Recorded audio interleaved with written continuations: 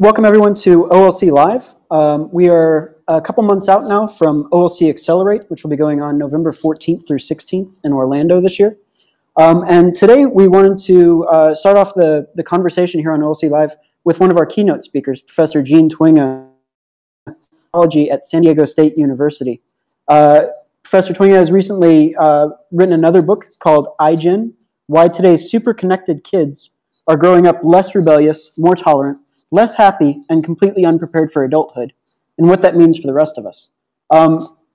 There are a lot of different interesting aspects of this book and of Dr. Twenge's work, particularly for us in online education, how students are using technology, but really how they're using that technology has a lot to say about their mental health, their progression towards adulthood, their progression towards independence as young adults. And I wanted to sort of dive into all of those topics today. So welcome, Jean, and thanks for joining us.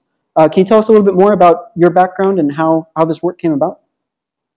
Yeah, so my research is focused on generational differences, and that mostly means analyzing data based on some pretty big surveys of high school students and college students that go back in time, which is really powerful because then you can see how the generations differ from each other at the same age. You can take age out of the equation because everybody's the same age and see, well, how is iGen different from the millennials just before them and from Gen X and from boomers? So in analyzing this data, around 2011 or 2012, I started to notice some shifts in behavior and attitudes and happiness and mental health that made me realize, wait, you know, this is probably is not millennials anymore. We have a new generation who's really been shaped by technology and the smartphone, and I call them iGen. So it looks like they're the folks born about 1995 and later, so they are pretty much all traditional age college students. And do you think, are children being born right now still part of the iGen, or do you see a cutoff date? Well, I put the cutoff date in the book, when I wrote the book iGen, I put the cutoff date for 2012, but that could definitely be revised as data continue to come in. So these are everybody who's in grade school right now and then up to, I guess, 23, 24-year-olds. So presumably most of our undergraduate, although of course we have a whole age range of undergraduates. And you've done work before on millennials and Gen Xers. So can you give us sort of a broad overview of some of the differences between how you saw millennials and Gen Xers going through their educational environment versus the iGen, and just what are some of those big differences?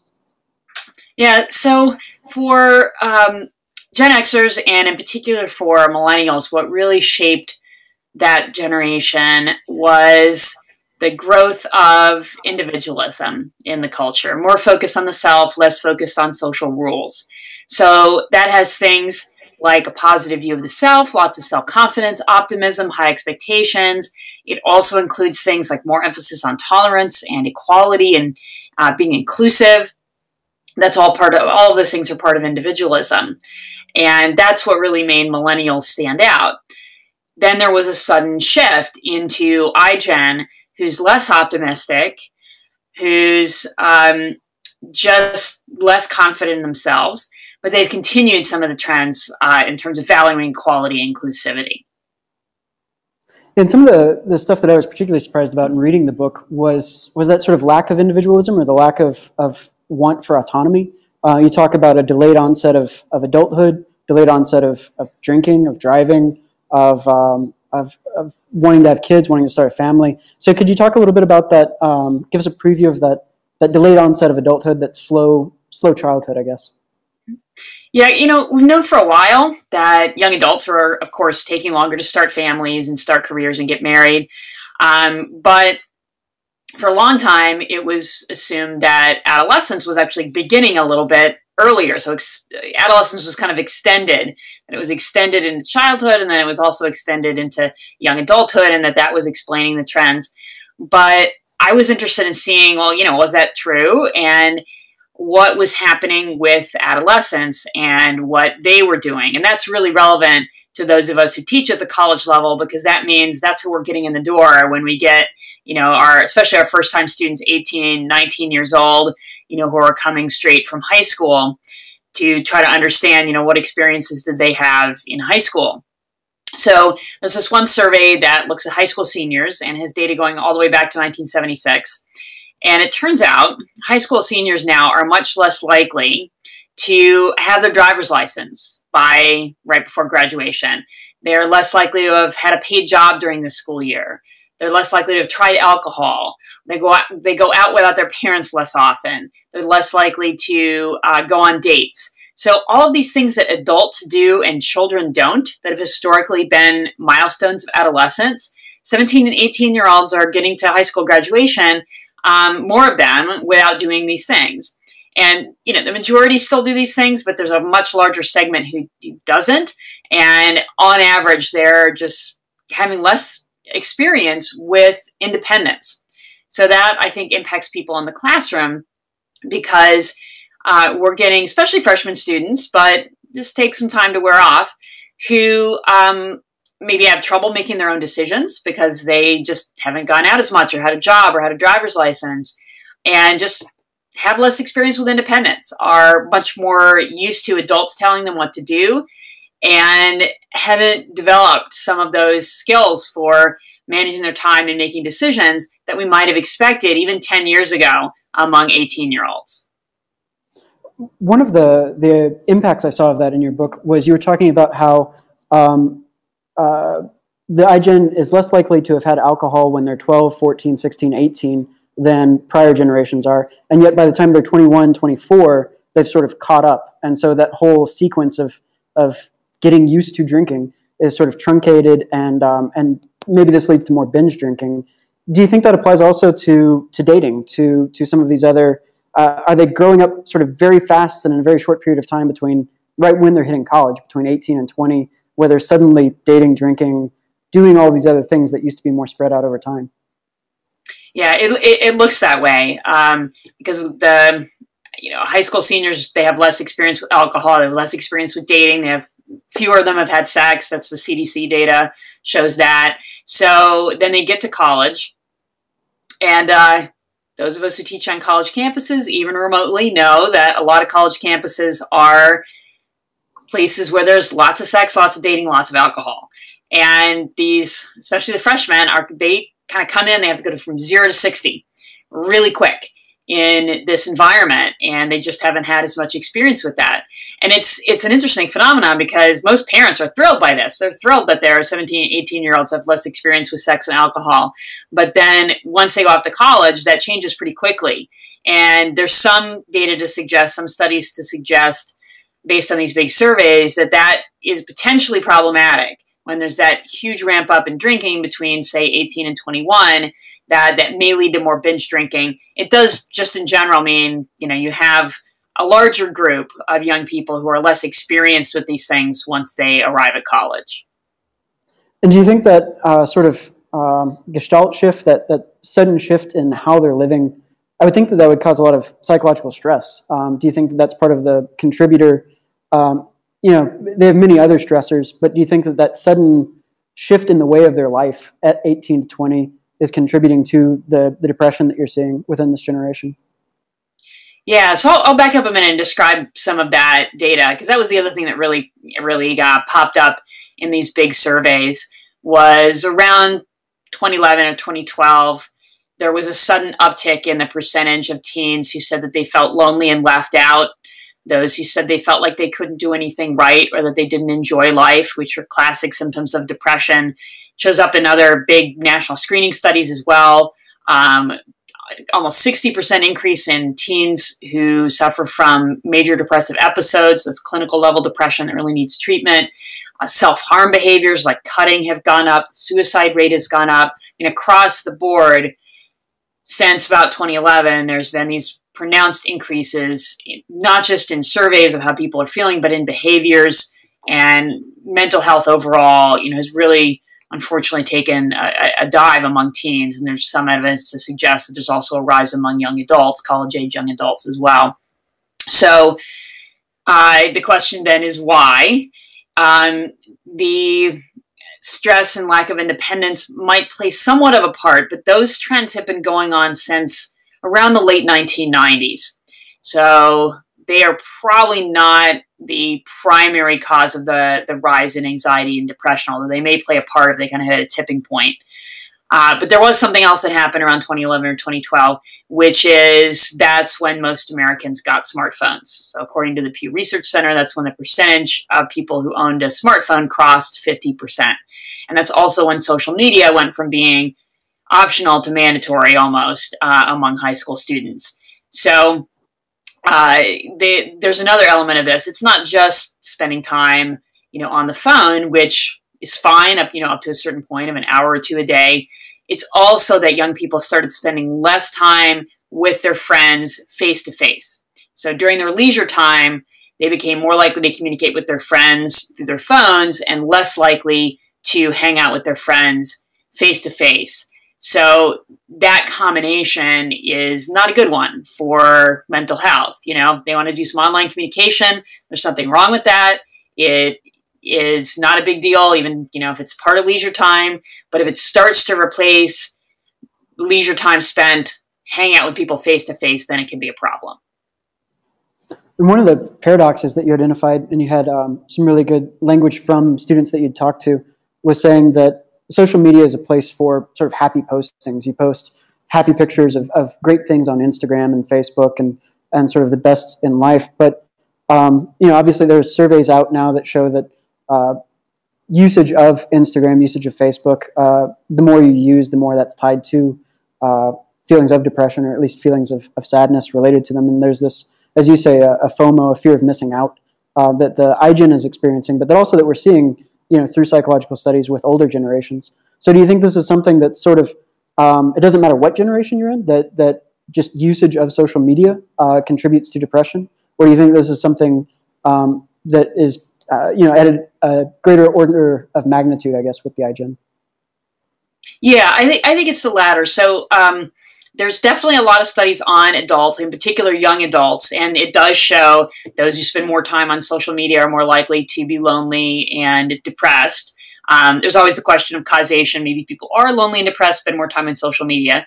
There's studies that follow people over time, suggest at least some of it, and probably most of it, goes from using those media for too many hours a day and then feeling more lonely and depressed. And that a lot of that data is based on adults and young adults in particular. But the mental health trends tend to show up the most strongly among teens and college age young adults, and not as much in people, say, over the age of about 26. So that suggests to me that these technologies are having an impact. They're having the biggest impact on the younger people, the teens and the youngest young adults. And that might be because older adults are more likely, say, to be married and have their kids in the home and to have already established these friendships that they have with people. It may not have as much impact as it does on adolescents and young adults who are still forming those friendships. Yeah, and you mentioned, at least there were a couple of instances where you're talking to sort of 20 and 22-year-olds in the book who seem to have, in some ways, matured beyond the desire for instant gratification of likes and shares and hearts and everything else in social media. Do you think that the millennials as a generation are I guess, reevaluating, reexamining the value of face-to-face interaction with other people, and that maybe some of the older iGen are having that same experience of growing beyond social media? Do you think that's part of the divide between the two generations, as a recognition of the differential value of face-to-face versus online communication? Well, it's interesting is even some of the youngest iGen teens that I talk to recognize that being on their phone all the time is not a good way to live. I think they know that this isn't always the best, but it feels mandatory to them. They have the FOMO of missing out if they put their phone down. They're afraid that if they don't text back right away, their friend's going to assume that they're mad at them. And we shouldn't forget, too, that a lot of these apps, especially social media apps, are designed to be addictive. I mean, we know that, in the last year, more and more Silicon Valley executives have spoken out about this, and it makes sense. the more time you spend on Facebook, the more money the company makes. That's also true for Snapchat and, you know, a lot of these other apps. So they're specifically designed to keep people on them as long as possible. So we really shouldn't be surprised that people have a hard time putting them down. Yeah. I guess what are some of the implications that you're seeing for this in your own teaching or in higher education in general? How is what you've observed affecting your own classroom and how you deal with your current students? Yeah, so my philosophy with a lot of these changes is it has to be balanced. That on the one hand, you definitely want to meet the generation where they are, and that's often online, and it's often with videos, especially short videos, and harnessing technology for these good purposes. But I also believe that we have to still get across complex material, and we still have to make sure that we have students who are paying attention in the physical classroom when that's how we're teaching. And so, you know, it really has to be this balance. I think technology works the best when it's a more collective experience for the students, when it's not a distraction, when it's not, you know, they're in an online lecture or a physical lecture and they're looking at their phone and being distracted by their phone. I think that's where it's a detriment. But it can be used for so many beneficial things like distance learning, like using short videos, using images, and I think using interactive textbooks, you know, all of these things that we can do with course materials and with class time that can harness this technology and in that way meet the generation where they are, because they do still need to read. One thing that we didn't cover is this, iGen is reading a lot less. Percentage of high school seniors who say that they read a book, magazine, or newspaper every day or almost every day has plummeted from 60% in 1976 to 16% in 2016.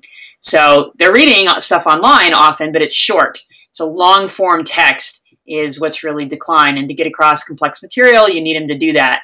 But, you know, there's balances that we can strike in, you know, maybe they read a short portion and they watch a video or do an activity. And it's the same thing in the classroom, that we have to get across the material, whether that's, you know, an online lecture versus in person. Either way, that you can only talk for so long, and then you have to have an activity or a question or a video or something else.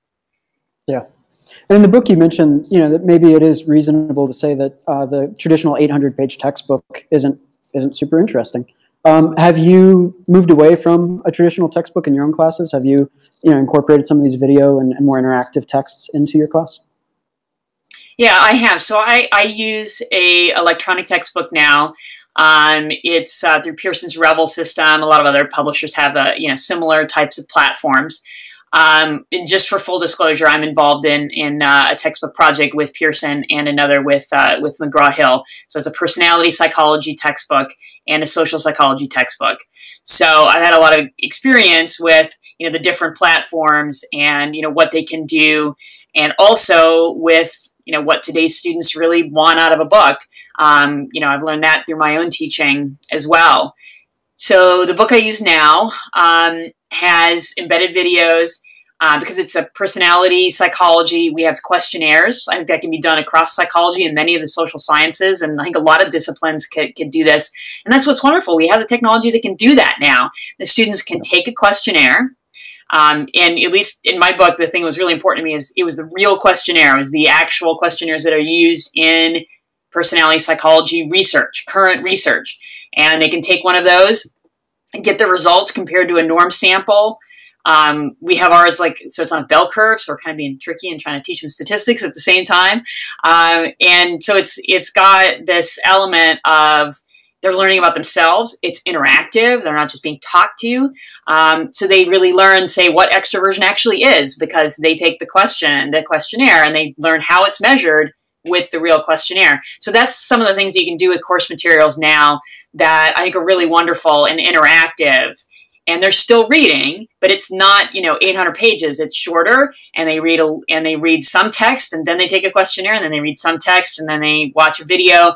And I think it helps with this generation, kind of eases them in to reading long form text, which they still need to do. It's just this is a more friendly way for them to do it.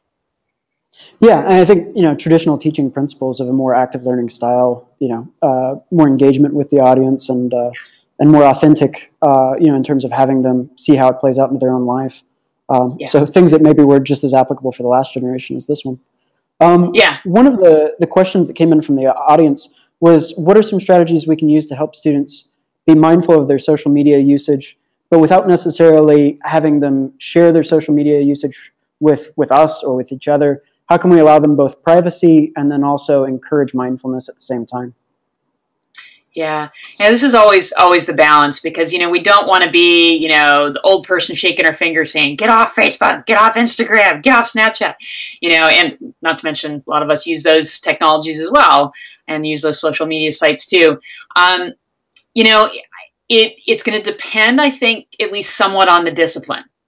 So, if you're teaching in psychology or in anything around health, public health, or any of those disciplines, you can talk about some of the research in this area. And students love to talk about the research in this area. They're really, really fascinated by it because they spend a lot of time online. They know that this is a different thing than, their parents did when they were young. So they're really interested, in hearing about that. So that's a really good way to introduce it, is to say, well, here's some of the research on it, and then you can have a discussion about what it means. And I think that's the easiest and most natural way if it can fit into your course topics. Apart from that, if it doesn't, if you're teaching math or physics or something else where it's a little harder to directly relate it, I think just having a discussion, first class or second class, around then, of, well, and this is going to vary a little bit depending, online teaching versus physical, but something around, hey, I want us to be present with each other when we're in class. And that's going to mean putting your phone on airplane mode, or not even on vibrate, but on airplane mode, so you're not getting notifications, and just putting it down so we can be present with each other, because we have this hour and 15 minutes, twice a week. And that's the time that we have to discuss issues and be present with each other. So that should be a time when we are not distracted, just to emphasize that. Yeah, I think that's a really good way of putting it. As I was reading, I was thinking about both my students and my own daughter. I've got a 6-year-old who fits nicely into this iGen experience. And yeah, that was the way I was thinking about phrasing it with her, is just be present, whether it's at dinner or out with friends.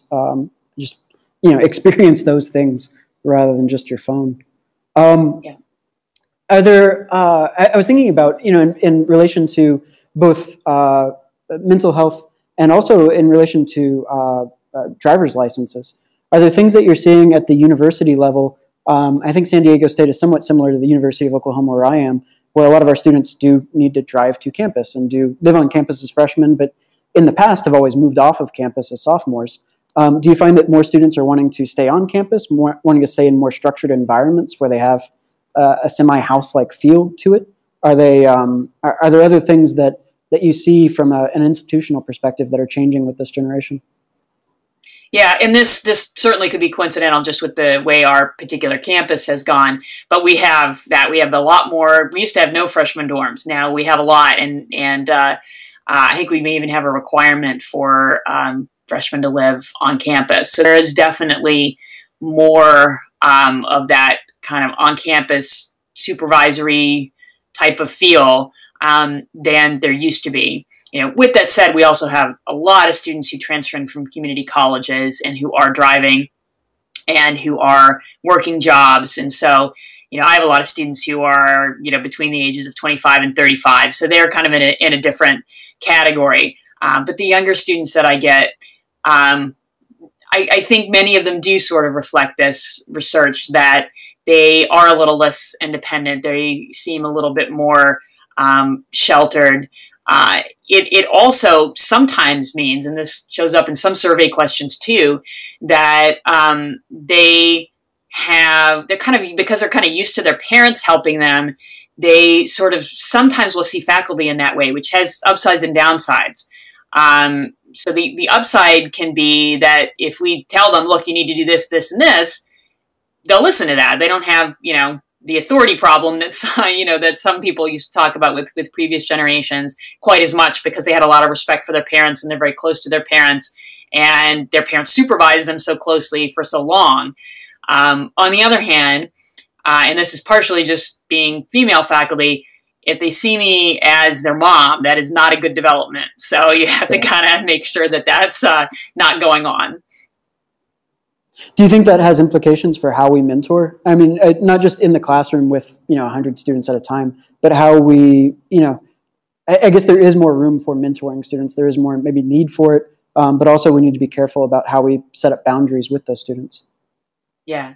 Yeah, I think mentoring is really big, and I think a lot of folks in student affairs have recognized this as well, that especially the first-year students coming in, that they just need more advice and more supervision, because that's what they got in high school, that 18-year-olds are just not as adult as they used to be. I never want to use the word mature, because in some ways you could say it's more mature to not have sex or drink alcohol as a high school student, but they're not as adult. They just haven't had as many experiences with that. So that piece of mentoring and lifestyle instruction about how to manage things is really welcome, I think. One of the other implications there, you talk about this more in the book and we hadn't touched on it yet, was that when they're in high school, they tend to work less than they used to. They tend to have less jobs, and then even those that do have jobs are working less hours. Do you see that, one, a delayed sense of responsibility and sort of what working a minimum wage job does for you in terms of being responsible, but two, also just having less money, having less resources as they enter college, and how does that affect them? Yeah. And of course, tuition has far outpaced inflation, and so many more students are having to take out loans. So yeah, the money problem is big.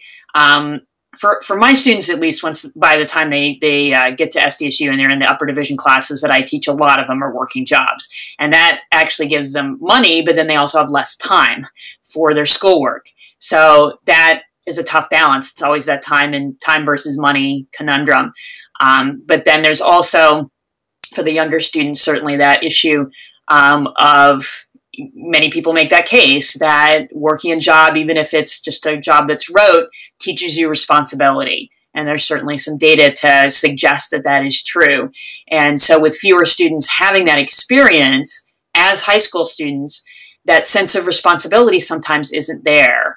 And of course, there's exceptions to this, and this is usually just a minority of students, but I think pretty much every faculty member has had at least a few students every semester where they don't seem to get the concept of, here's the syllabus, and I'm not going to remind you when things are due. And yes, this deadline is a true deadline, and no, you can't, turn it in late. And I think with millennials 10 years ago, it was more of an entitled attitude of like, oh, I'm special, and you got to let me turn in late because I'm special. And again, that was not everybody, it was a minority, but it was a very vocal minority sometimes. And now with iGen, I think it's almost like, wait, you're not going to remind me? And why can't I turn this in late? What's the big deal? It's maybe not as entitled, but it's more the expectation of hand-holding, I guess, is the easiest way to put it. And do you find, you said earlier that they don't seem to rebel against authority as much. Maybe they're more comfortable with hand-holding, and they've got a cell phone on them at all times. So are there sort of communication strategies that you're implementing to ping them all the time, to say, reminder, homework's due on Friday or whatever? Yeah. So that's always a balancing act, I think. I think if you're teaching first-year students, especially in fall semester, that is something to consider, whether there's some kind of reminder system. But my advice would be do that for the first, say, month of the semester, and then tell them, look, that's going to stop, because eventually they're going to need to do this on their own. That's how college always used to be. And I think it's always the question of how much are we going to cater to them versus how much we're not going to do that. But I think it is true. First-year students need that guidance a little bit more. And so we might want to give it to them, but we have to ease them into taking responsibility for themselves, because that has to happen eventually. Yeah. Now, there are other things. I guess the other way I was thinking about it and coming into this was that maybe we have more of a complementary role than we used to in helping students to develop in some of these ways that have been delayed. Maybe it is, less hand-holding and pushing them to be more responsible. Maybe it's helping to have more social engagement, have more activities around campus where they can engage face-to-face and encouraging, moving away from technological interaction. Are there things that either we can do as faculty members or as departments, as student affairs, to supplement their development, to help them become individual adults? Yeah, so some universities are either doing this or thinking about having technology-free zones on campus. And so they're already, for years, tried to encourage students to get together face-to-face and do those things. But sometimes you do that and they're still on phones. True for adults, too. So there's some movement toward that idea of, and you can do this in the classroom, too, just of spaces where we're going to put phones away. And that's the interesting thing, because perhaps of iGen having a little less problem with authority, they'll do that. And they're open to that. If everybody is doing it, then they're more open to the idea. And of course, there's always going to be a few people who aren't going to like that. But I've found that students actually really respond to that. So, another example of something that can be done in terms of teaching. So a faculty member told me this once, that she has her students do an assignment where they have to put away all their technology for an hour, go out in nature, wherever they like, and sit and appreciate nature and let their mind wander. So she said she expected huge pushback on this. Nobody would want to do it, that if they did it, they would hate it. That was students' favorite assignment all semester. And then they had to write about the experience. And she said the essays that she got were amazing, that they just raved about being able to take a break from technology, that it was a relief, and that they really liked having that experience where they weren't responding to things every few seconds. Cool. Yeah, I would anticipate a lot of pushback there, but yeah, William, you talked about how actually even doing homework leads to less depression for this age group, that they find fulfillment in doing some of those more traditional things and just disengaging from texting at times, even though they don't want to. And as you said, it's an addiction, I think, and when we set down addictions, even if it's to do hard work, that's often beneficial. We do have a couple of text questions from the audience, so I was going to see if Christopher could help share those up on screen. So how do we support our first-gen underrepresented students from this iGen group without the hand-holding? So how do we help with first-generational students? Mm-hmm. So, and just to be clear, I think especially for those first-year students, whether they're, first in their generation to go to college or not, a little bit of hand-holding is okay, especially in the first month or so. And I think I think this is true for everybody, but maybe even more true for those who are the first in their family to go to college, of just telling them how it works. Here's the syllabus. Here's how the syllabus works. And I'm going to help you along a little bit in the first 2 weeks, but it is your responsibility to meet these deadlines and, develop an organizational system, set notifications on your phone if you want. Here's how to do it. And then I also put study tips in my syllabus. Make your own review sheet. Multitasking isn't actually possible for the human brain, so you have to turn the TV off and put the phone away when you're doing your reading and your homework. Here's some books on Amazon that can tell you about good study skills, things like that, to try to then level the playing field a little bit and give them that information up front and tell them, look, read the syllabus, because it's not just the course calendar. It has a bunch of stuff in there about how to get a good grade in this class. Yeah, we do something similar for all of our online courses, is that we've got literally looks like a Candyland roadmap, and it just talks you through various points in the semester that you need to be checking on your grades a couple weeks in, making sure that your grades are showing up in the assignment book. As the faculty member, checking with all of your students about 3 weeks in to make sure everybody's logged in and is doing their work. And so just, very much sort of laying out a schedule of expectations and checkpoints. And she says, we have it by text. Yeah. So what are some of the strategies we can use to help students be mindful of their social media usage without necessarily shaming them about their social media? So how do we help them be mindful but not shameful, I suppose? Yeah. So what the research suggests is that a little bit of technology, even a little bit of social media, is fine. It helps us keep up with what's going on and keep us connected, that really the negative effects don't show up until over 2 hours or so use of every day, or for social media, it's more like an hour and a half. So the idea is limited use. So it's not, okay, this stuff is always bad and you have to take all of it away and delete all of your accounts. It's just think about how much time you're spending on this, and realize that these companies are making more money the more time you spend on these sites. So go ahead and use them, but to limit your use. And I think that argument about the Silicon Valley companies making money off of this is often useful, especially for this age group, because that's not something a lot of them have really considered. And when they hear that, it helps them think twice about, wait, maybe I shouldn't be spending 3 hours a day on this. And then also come out and talk about, that there's some addictive elements to this, that, realize you're getting sucked in. You're not the only one, that it's designed to be this way. I think that takes a lot of the shame out of it. And I think it's especially true if you put that emphasis on, look, you don't have to give it up, but use it in a limited way. Yeah. I guess one of the places where we want students to be on screen time and in, I don't know if it's fair to call it a social media, but is in discussion boards, especially in online classes and in blended classes. Do you see discussion boards, I guess Reddit more broadly, but discussion boards, especially for classes, as being a fairly healthy place, as being somehow distinct from the other social media? Yeah, I mean, certainly. So the discussion board for a class, it plays a different role. It's not a leisure time entertainment thing. It is homework. And at least in theory, what you're supposed to be doing is thinking about ideas, exchanging ideas with your fellow classmates, applying the research to your own life. As most people know who have done discussion boards, you do have to put the ground rules out and make it clear that, this is not a reality TV show where we're going to be clawing each other's eyes out. We want to be nice and avoid ad hominem attacks and watch your tone and all of these types of things. But that there's a way to have a discussion and to share ideas that can be really, really positive. And I think also as a faculty member, you do have to keep an eye on those discussion boards and, perhaps step in if it goes off the rails.